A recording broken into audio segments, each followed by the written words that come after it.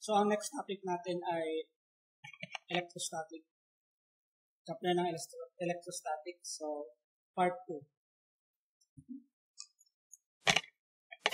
So, next problem natin. So, let's say meron tayong capacitor, a charge of 0.23 watt per second of energy. So, meron tayong energy. So, ito ay electrical energy.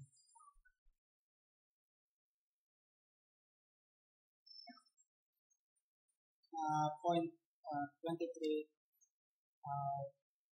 watts per second. And meron tayong voltage na 48 volts. So what is the capacitance? So ang energy stored sa capacitor, W is equal to 1/2 C A squared. So ito ay volts. Then ito ay energy. So, energy natin is 0.23. 0.23 is equal to 1/2 is 0.5. Then yung volts is 48 volts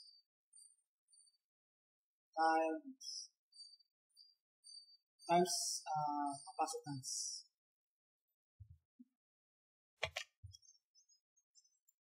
So equate natin in terms of C. C is equal to 0.23 over 0.5 times 48 volts. So capacitance is equal to 0.23 over 0.5 times 48 squared.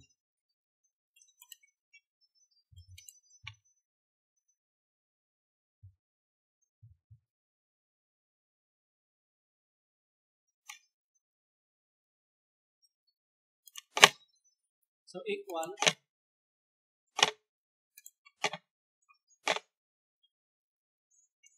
so pindutin natin itong ENG. So 200. So ang unit ito is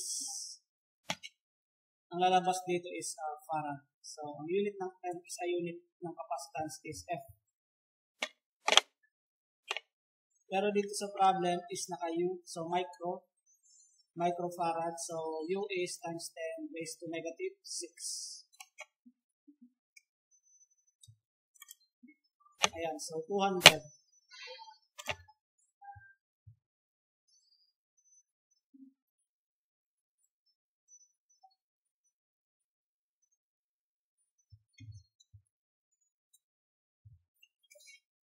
So ang answer dito is letter C.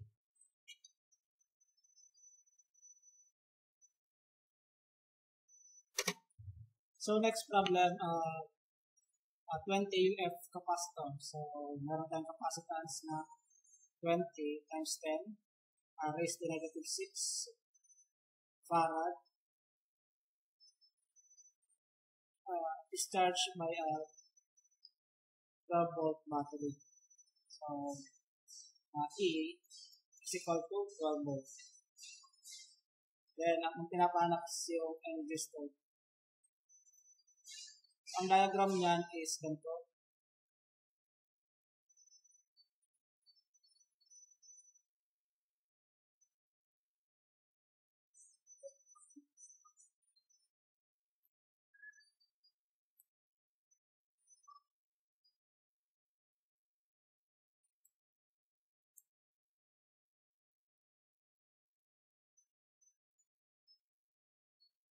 So yan, ito ay 12 volt.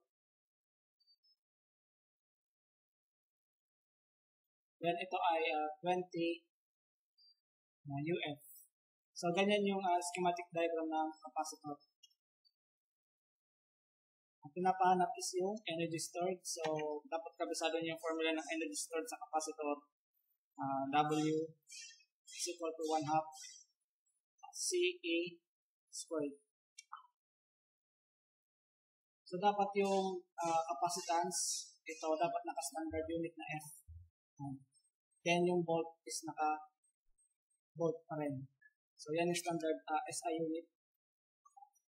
SI unit na capacitance saka voltage. So, energy is equal to 0.5. So, 20 UF. So, 20 times 10 raised to negative 6 farad. Then, ang volts is 12 volt. School.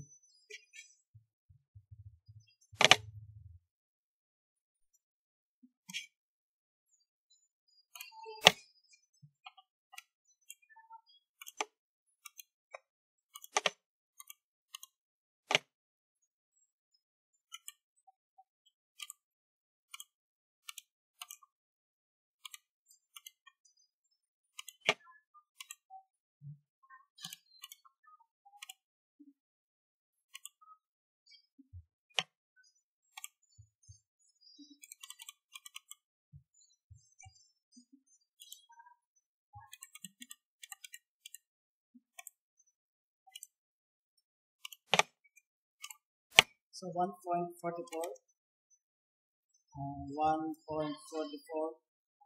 times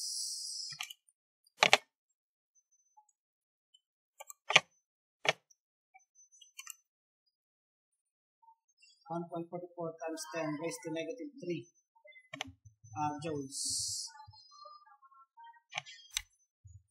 So ang answer dito is letter D.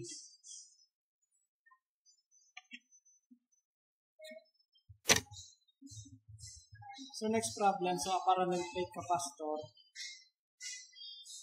with air. So ang absolute permittivity ng air is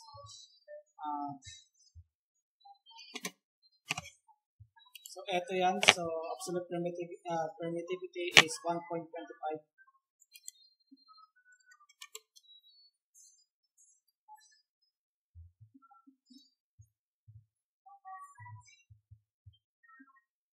Times 10 raised to negative 6.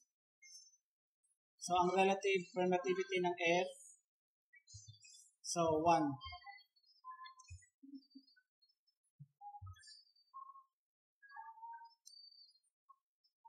So, a parallel plate capacitor with air between its plate is charged until the potential difference V appears on it. So, another capacitor having a hard rubber, so dielectric material. So, dielectric material ng copper ay ng rubber is 3.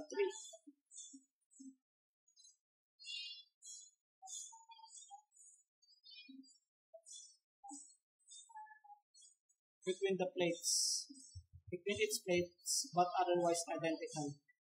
So it's also charged to the same potential difference.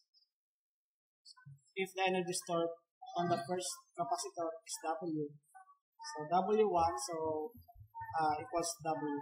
So energy stored sa capacitor is W doon sa 1. What is the second? The second is, so W2 is unknown. So ito ay yung para sa rubber. So kung drawing natin yan, meron tayong ganyan na circuit. So ang potential difference is V. Then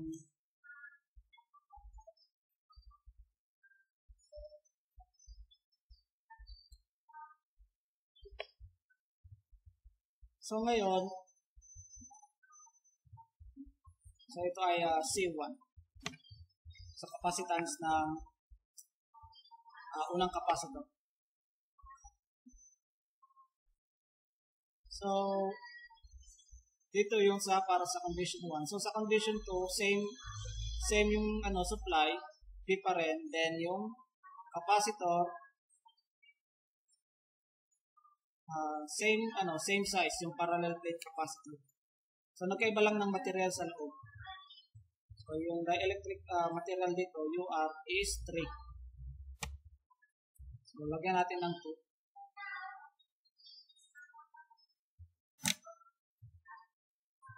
So ngayon, dapat kabisado niyo yung energy stored sa capacitor. So ano yung energy stored sa capacitor? W is equal to 1 half CA squared. So same supply. So equate natin in terms of 1 half CA squared. So WC is equal to 1 half A squared. So equate natin to kasi ito ay constant. So remember dun sa problem,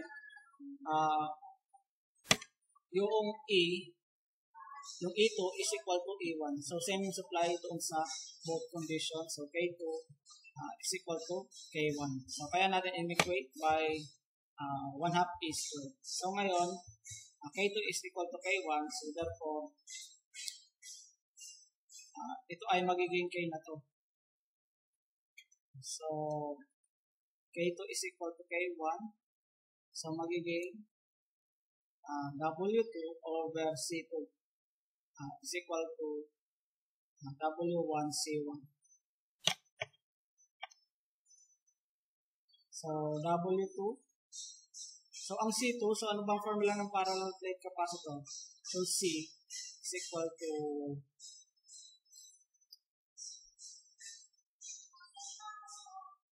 UO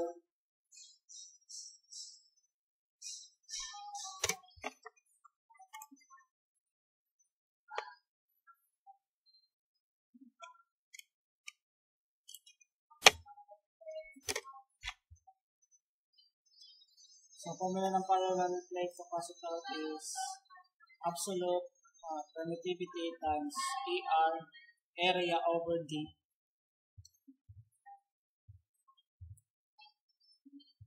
So, EO times ER2 times area over D.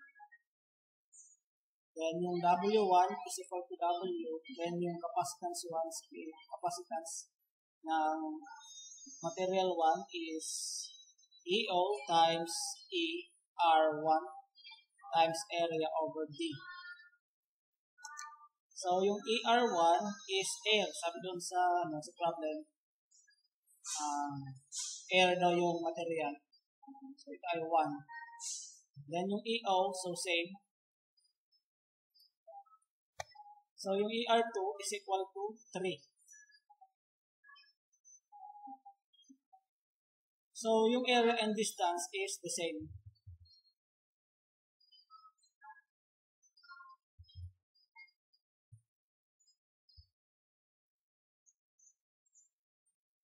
So, magiging W over 3 is equal to, W2 over 3 is equal to W over 1. So, therefore, W2 is equal to 3W.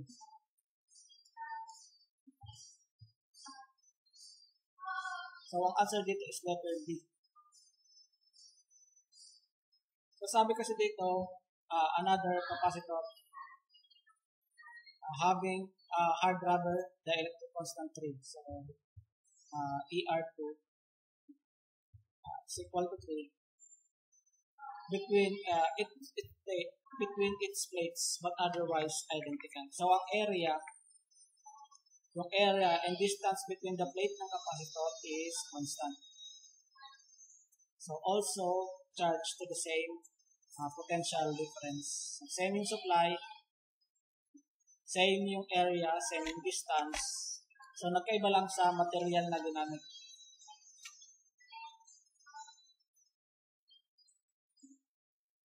So, next, the result of the capacitance, C1 is equals to 6 microfarad and C2 in series is 3. So, ang C total is 3. The capacitor C2 in microfarad is, so for series capacitor,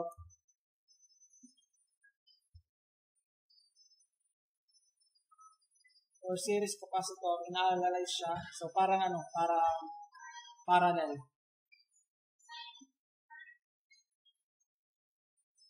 Parallel resistance. So, parang parallel resistance. So, C total is equal to C1 raised to negative 1 plus C2 raised to negative 1 raised to negative 1. So, ito ay parang formula ng parallel resistances. So, magkabaliktad.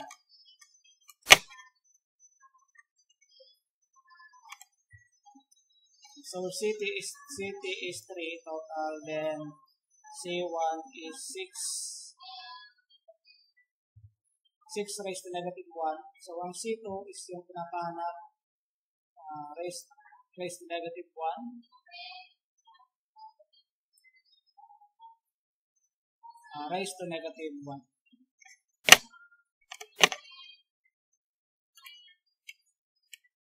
So, 3 equal to 6 negative 1 plus x. So, yung C2 gawin natin x. Then, raised to negative 1. Raised to negative 1. So, shape solve.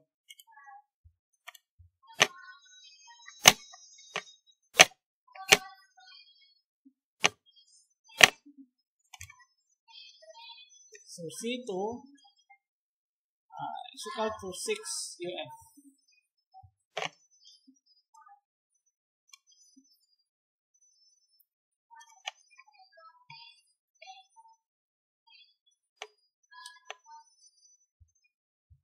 So, a condenser of 1 microfarad capacitance is charged to 100 volt. And then disconnected from the power supply.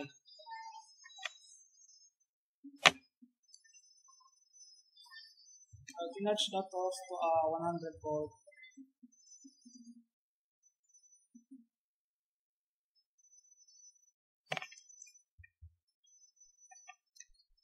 Then ang capacitance ito is 1 UF. Then disconnect from the power supply. A second but uncharged capacitor of 3 microfarad is then connected across the first capacitor. So the voltage across the parallel combination is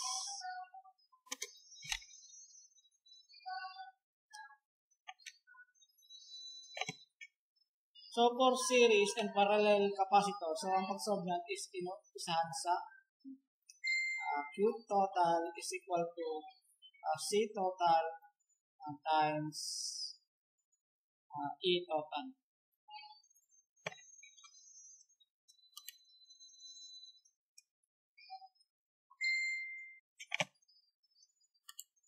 So, ang Q total is equals to 1 microfarad. Then, ang volts natin is 100 volts.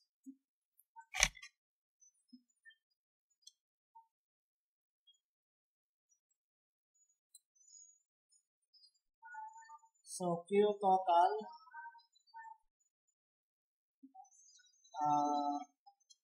is equals to 100.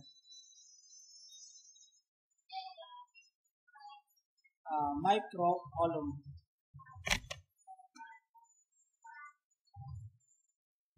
So, ito ay para sa first condition. So, una is wala pa to. Wala pa tong pangalawang capacitor na yan. So, therefore, we can say that Qt is equals to C.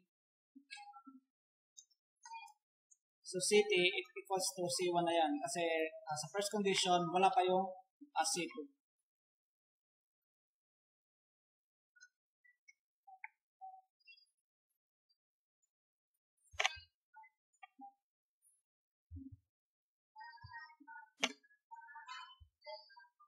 So, ang Q total dito is Q total is equals to 100 microcoulomb. So dito, meron din siyang Q. So charge Q1 and Q2.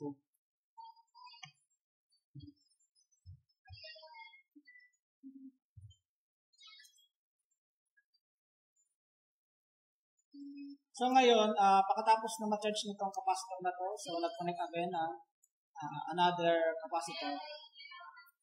So, umpisa naman uli natin sa pag-compute ng for series parallel capacitor. So, inumpisahan yan dito sa total is equals to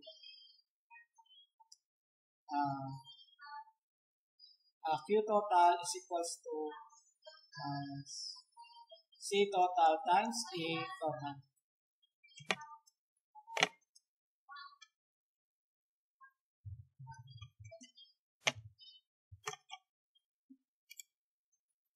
So, ang Q is yung charge. So, ang ano yan is Q is charge.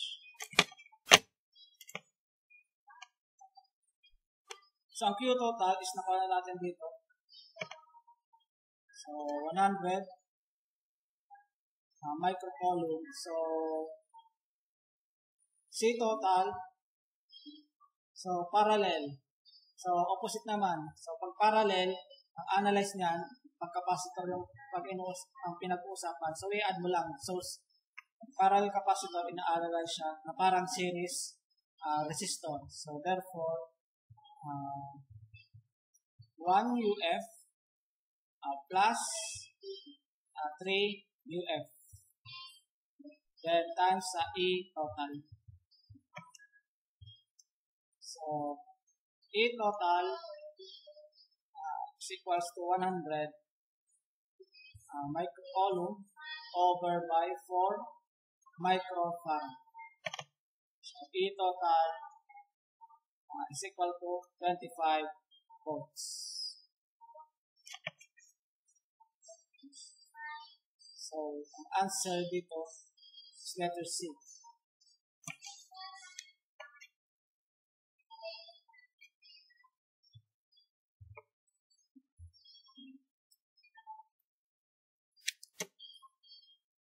So, next problem, so three capacitor A, B, and C.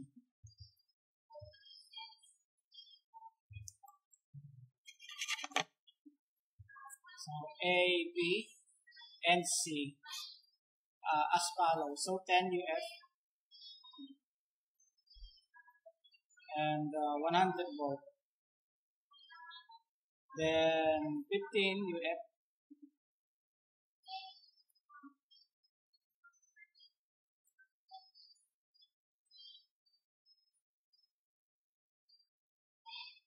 and 150 volt and 25 UF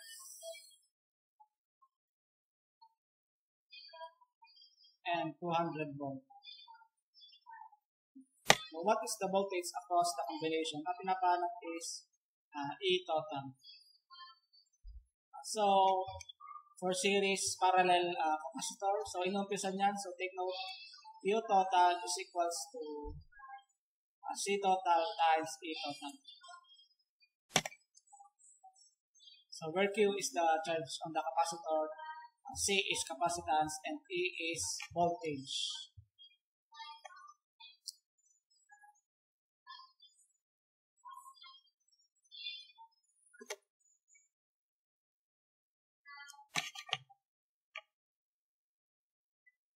So meron dito Q total flowings, Q total, and dito merong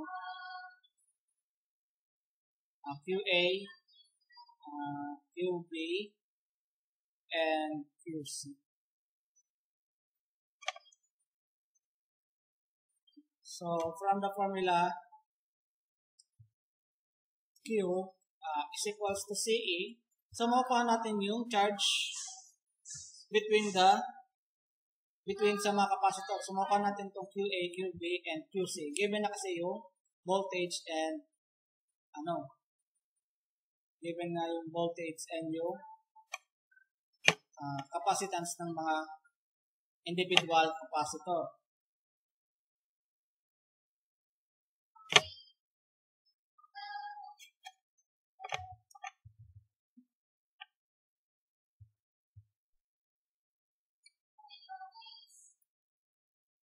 So, ang QT is equal to Q1 plus Q2 plus Q3 or QA, QB, QC.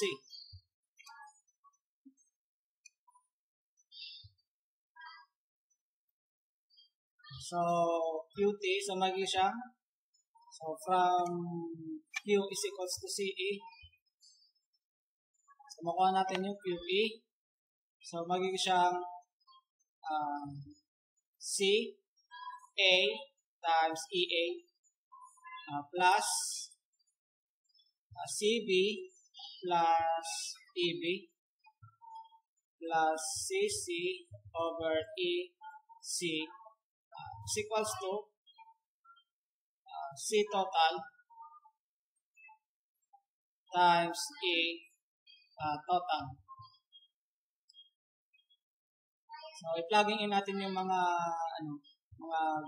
given.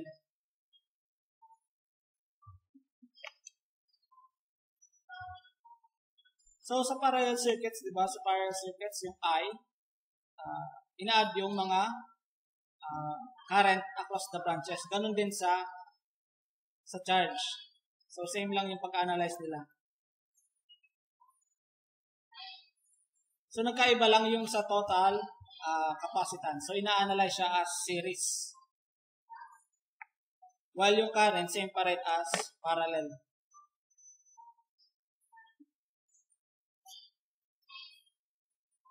So, magiging siyang 10 times 100 plus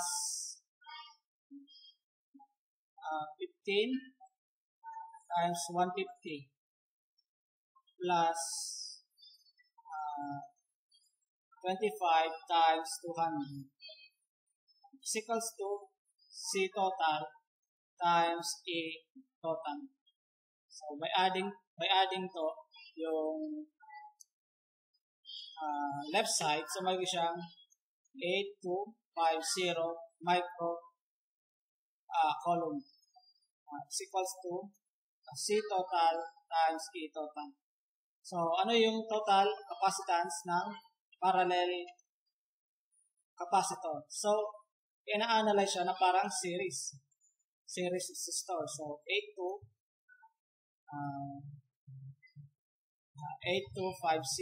microcoulomb is equals to, so i-plus natin yung mga capacitor.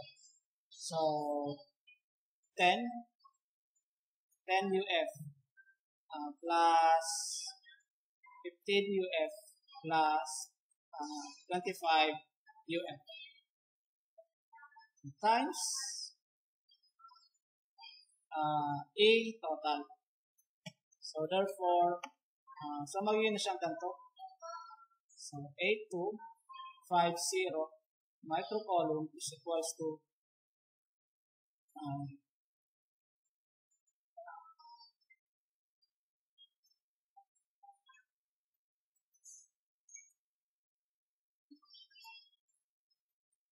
50 UF times E total. So E total is equals to 165 volts. So ang answer dito is letter D.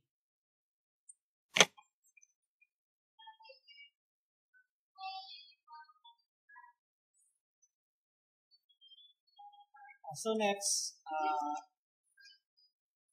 coaxial cable has a 10 mm diameter inside conductor.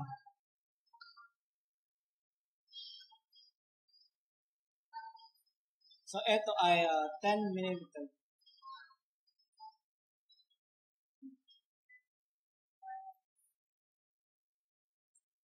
Then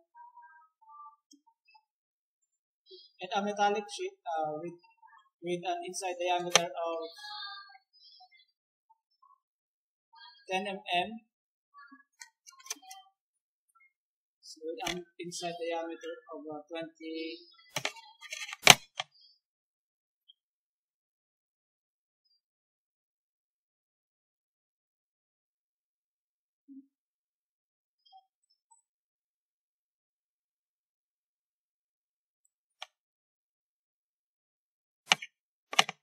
If the insulating medium has a electric constant, K is equal to 2, so ER is equal to 2, then permittivity EO is equals to 1.113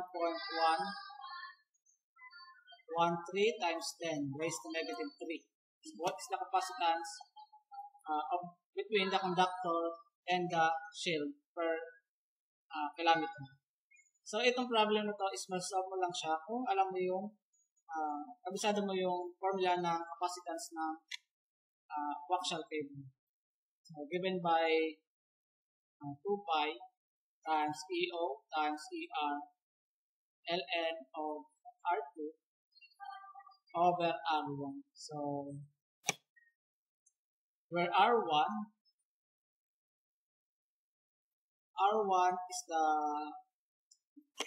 inside diameter of conductor, inner radius of the conductor, which is 10 over 2.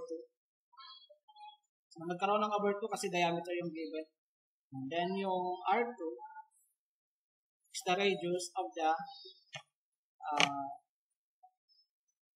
metallic sheet cable. So given yung diameter, kaya divided by 2. So mm.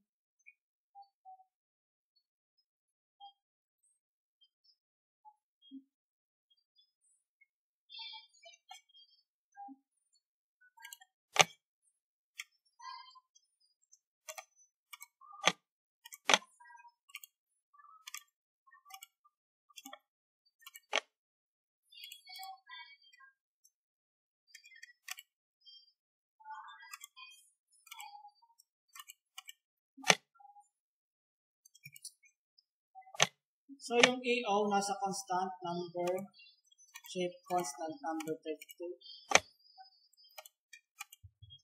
shape constant 32 times ER is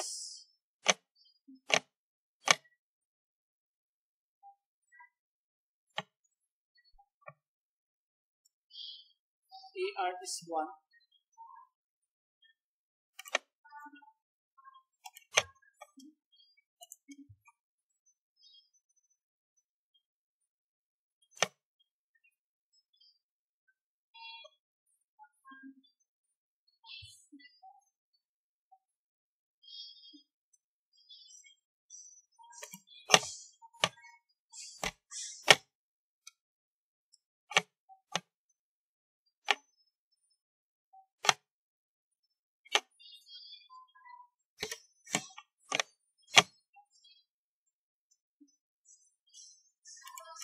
So ang dielectric constant is 2 over ln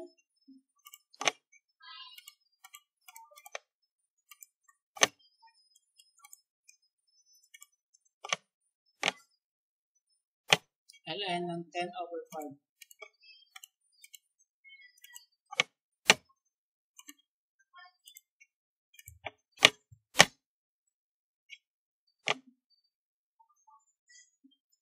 So equal natin, so 1.605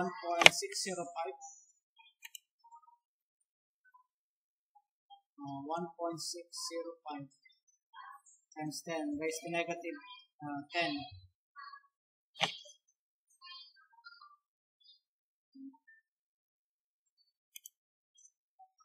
Capacitance is farad, so over per meter.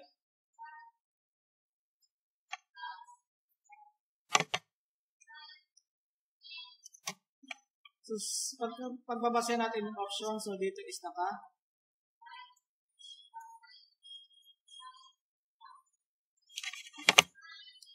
microfarad per kilometer.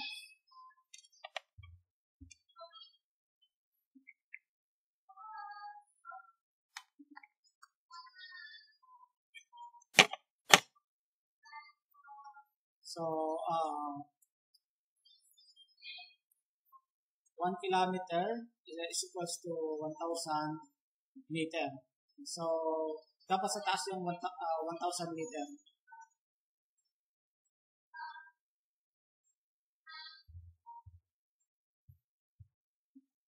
So, para makancel yung meter, so, maging matitira is kilometer. Then, 1 farad is equals to 1 times 10 raised to negative 6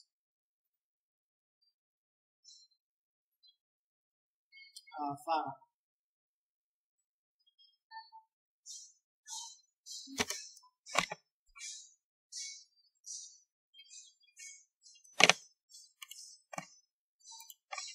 So, input natin itong 1.605 times 10 raised to negative 10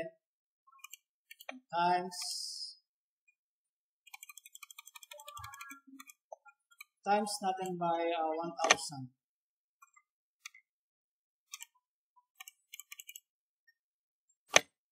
So, farad per kilometer na yan.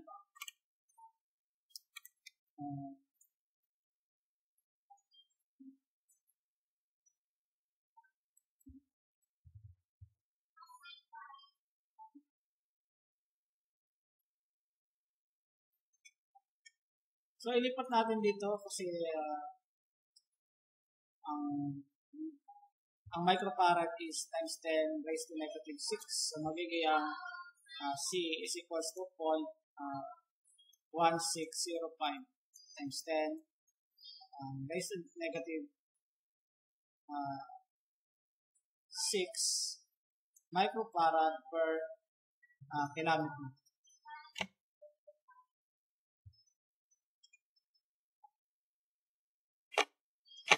Tanggalin na natin ito times 10 raised to negative 6.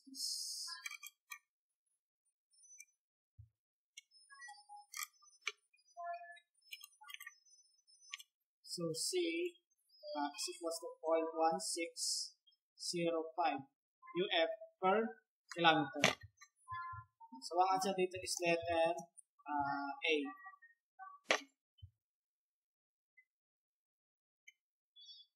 So, ito, tigmove lang natin dito para maging times 10 raised to negative 6.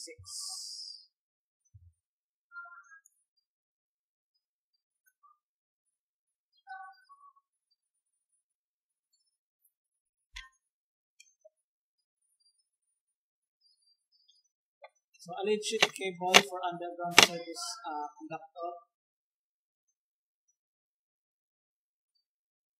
So, has a diameter of 0.350 inch.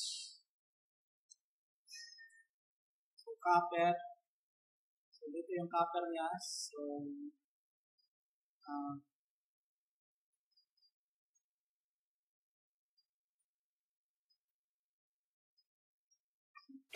surrounded by a 0.20 inch wall of rubber insulation.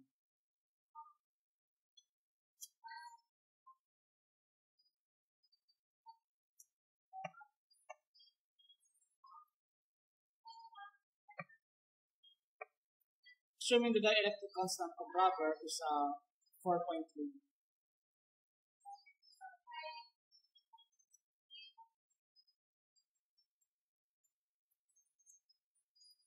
Calculate the capacitance of the cable per mile length. So, itong problem na ito, so masolve mo lang siya kapag alam mo yung capacitance ng cable. So, C. So, kaya ng previous problem, so 2 pi EO times ER over Ln ng R2 over R1. So, AO, nasa calculator yan. Then, ER is 4.3. So, ano yung R2? R1 is, ito, 0.35 divided by 2 kasi ito ay diameter. Then, ang D2, ang R1, so kailangan muna natin mahanap yung so mula dito sa figure,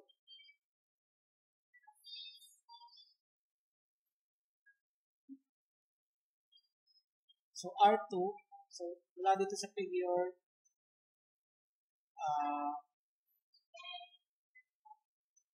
ito ay 0.20 plus yung R1. So, pag inad mo yung R1 saka itong 0.20, yan ay yung R2 sa base dito sa figure. R2 is equal to R1 plus thickness. So, R2 is equal to ito, R1 plus thickness, so 0.175 plus 0.2.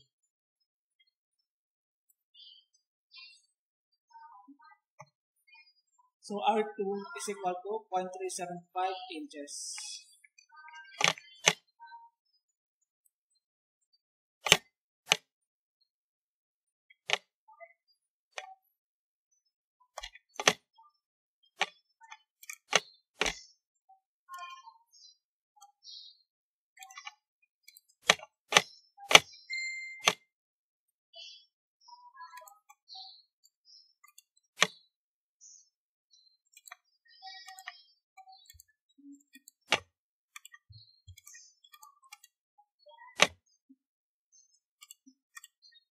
So, ang ER, so ER is 4.3 divided by LM na R2 0.375 over 0.175.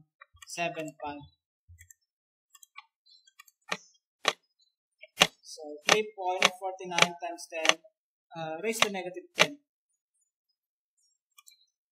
Store natin sa A. Alpha A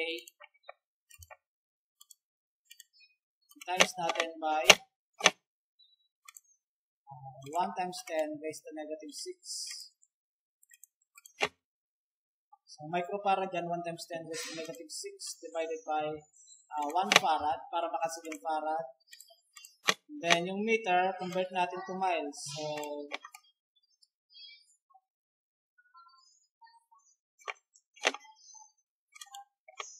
So 1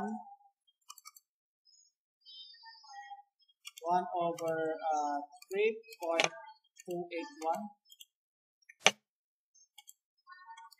times 5 to 80 over 1 mile.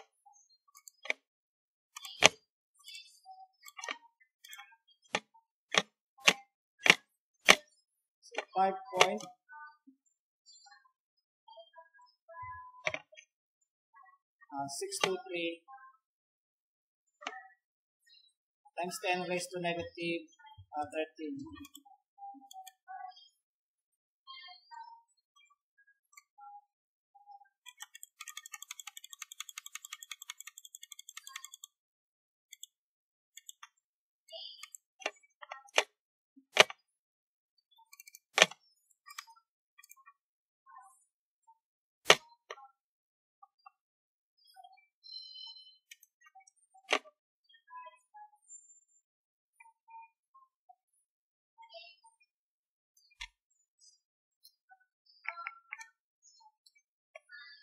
So, ito pala is tama to, 1 times 10 raised to negative 6.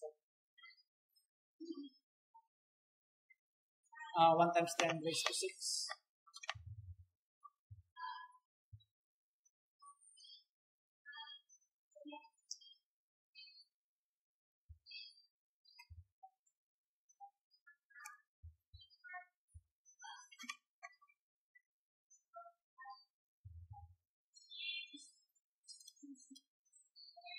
So next problem, so three capacitors are connected in series. What is the maximum voltage can be supplied to the combination if the voltage drop across any three capacitors should not exceed 100 volts.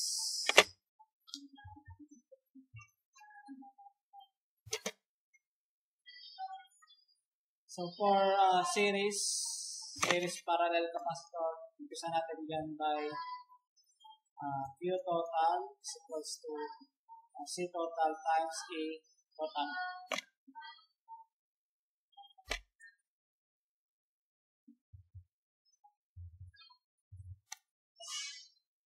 So for series, Q total is equals to C total para sa series ay in-analyze siya as parallel resistance. So 16 raised to negative 1 plus 15 raised to negative 1 plus 12 raised to negative 1 raised to negative 1. So times A total.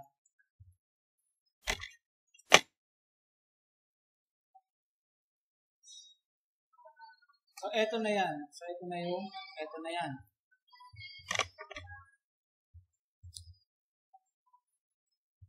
So for series capacitor,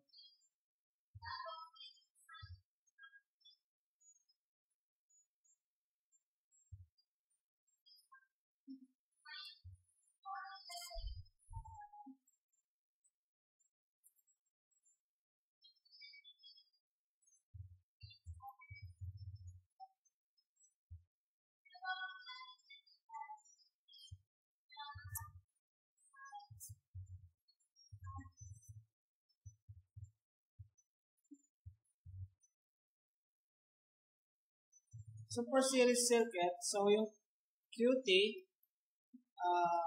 is equal to Q1, Q2, and Q3. So same as sa resistor, di ba? Yung current doon is same. So series resistor, yung current doon is same. So magkakaiba lang sa capacitance. So ina-analyze siya as parallel. But yung charge and current ay same pa rin as series. So take note paano pa natin ma-achieve tong maximum voltage.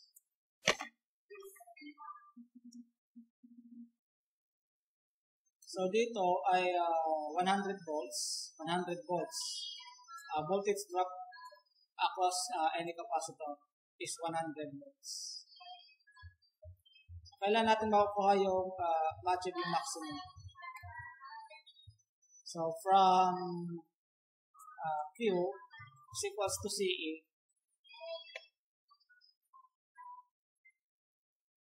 So ang voltage drop across the capacitor E is equals to Q over C. So meron tayong mga values of C, 3 values of C. So 16, 15, and 12. So ang gagamitin natin dito is yung sa 12. So bakit yung 12? Kasi ma-achieve natin, sabi dito, E is equal to Q over C. Or pwede natin siyang basahin as A is inversely proportional to Q over C. So inverse. So ibig sabihin, pag bumaba yung C,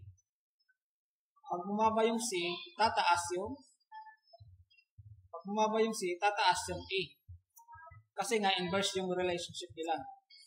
So sa algebra, di ba? So ngayon, ano yung mababang value? So ang mababang value is itong 12. So ma-achieve natin yung maximum voltage.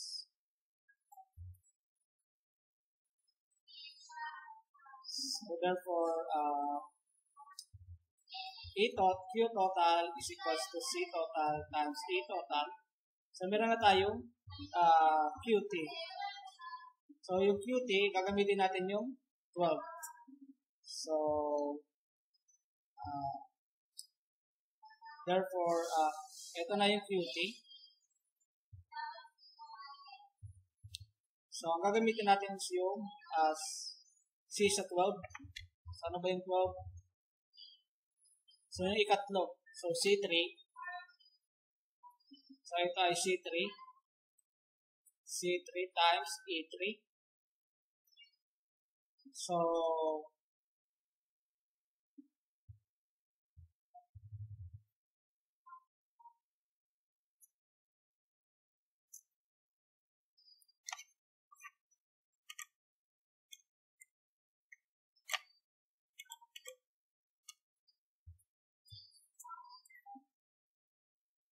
So, QT is C3 times E3.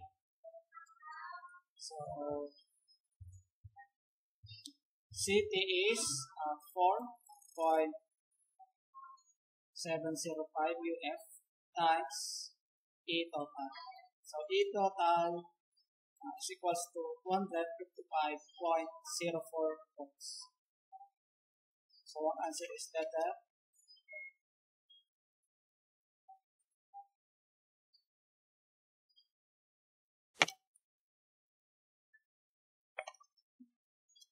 so remember yung QT is QT is equal to Q1, Q2, and Q3 kasi series. So, pwede natin siya makuha by Q is equals to CE.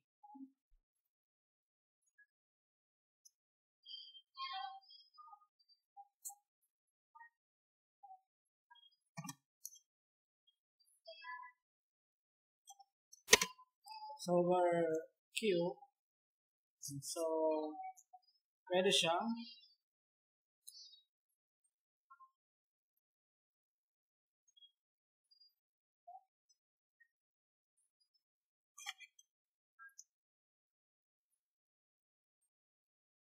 where Q is equals to CA, so therefore, pwede siyang C1, A1, or A2, C2, or C3, C3, A3. So, use tong C3 kasi ito yung minimum. Minimum, mag-arrive siya as maximum voltage. Kasi dito sa relationship niya, dito, kasi naka-inverse.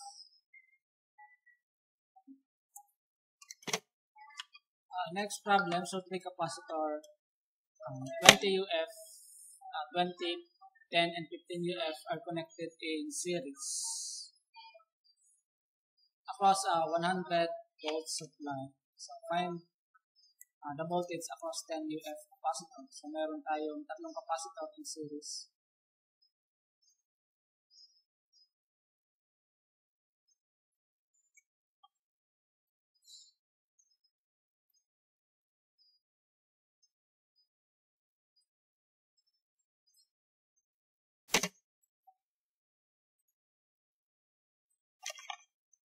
So 100 volt.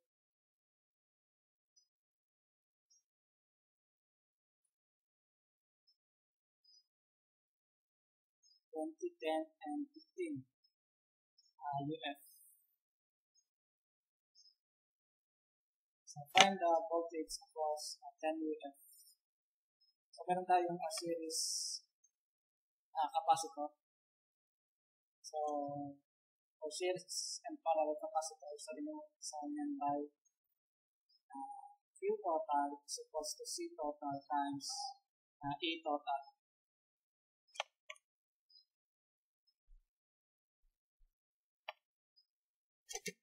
So Q total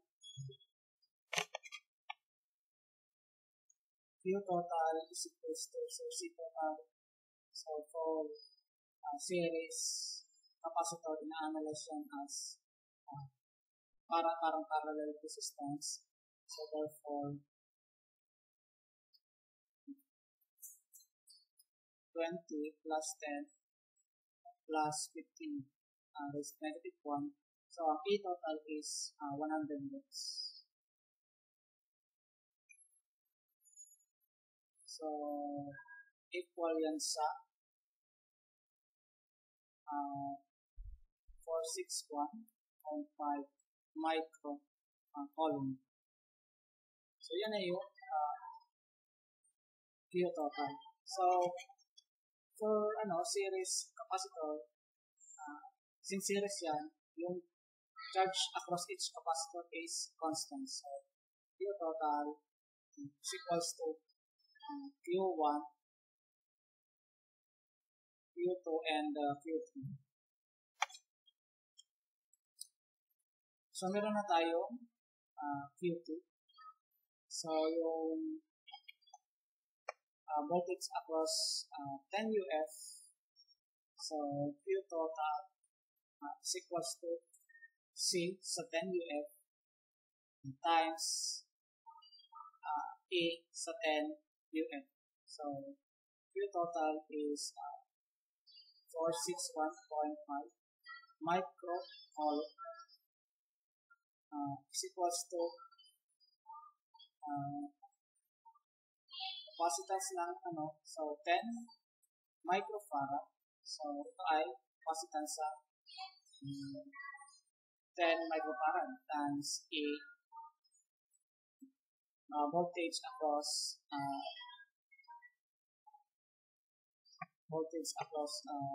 10 microfarad. So therefore E over E sub 10 is equals to 461.5 divided by my microcoulomb divided by 10 microfarad. So therefore is equals to 46.15 volts.